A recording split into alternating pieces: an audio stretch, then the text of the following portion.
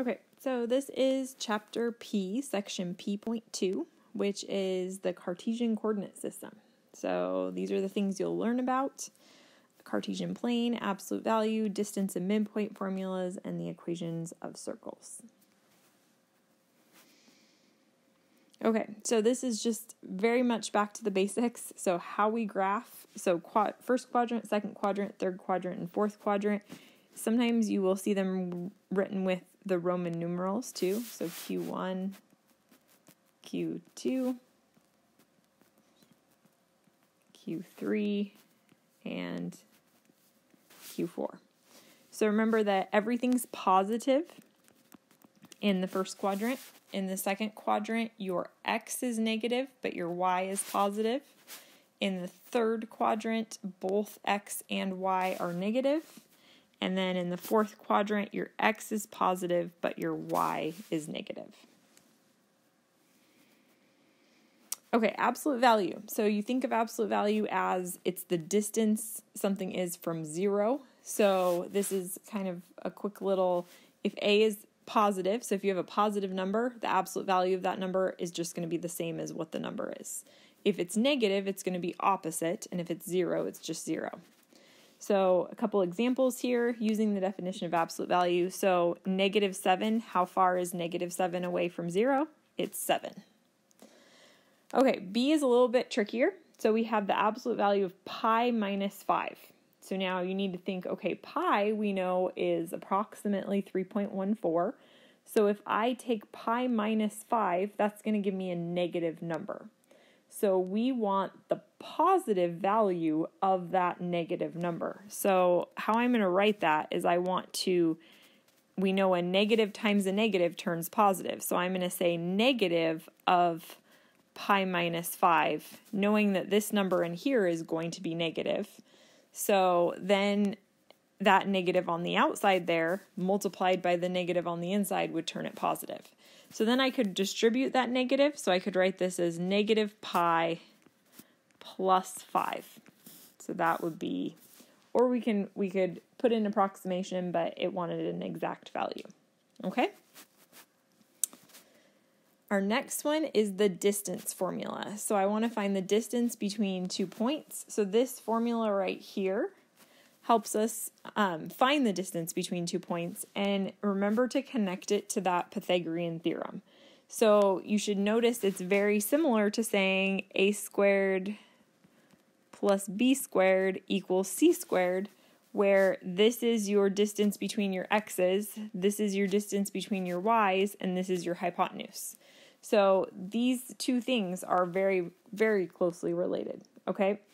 So, and you can imagine, like, if you're on the graph, rather than doing the distance formula, it'd be probably easier just to turn it into a right triangle and use the Pythagorean theorem. Okay, so our example is to find the distance between the points 2, 7 and -5, -3. So if we use our formula, so this would be my x1, y1, and my x2, y2.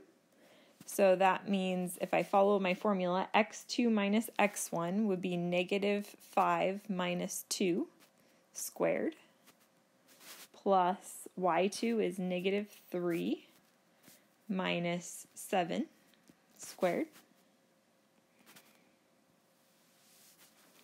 So this is going to be -7 squared plus -10 squared. So that would be 49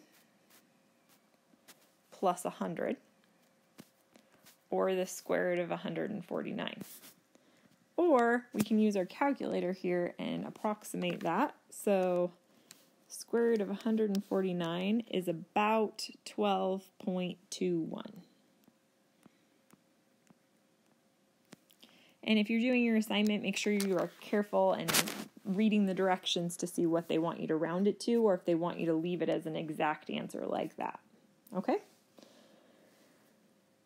Our next thing is the midpoint formula. So the midpoint formula is you're just finding the averages between 2 points. So this one didn't come with an example, but I'm just going to make one up real quick. So say we have the point 5, 1, and -2, 7. Okay, and I want to find the midpoint between those 2 points. So using our formula, we would take the x's first. So I'd take 5 plus -2 over 2. And then I would take the y's, 1 plus 7 divided by 2. So 5 plus -2, this would be 3/2. And then that would be 8 over 2, which we know is 4. So that would be our midpoint between those 2 points.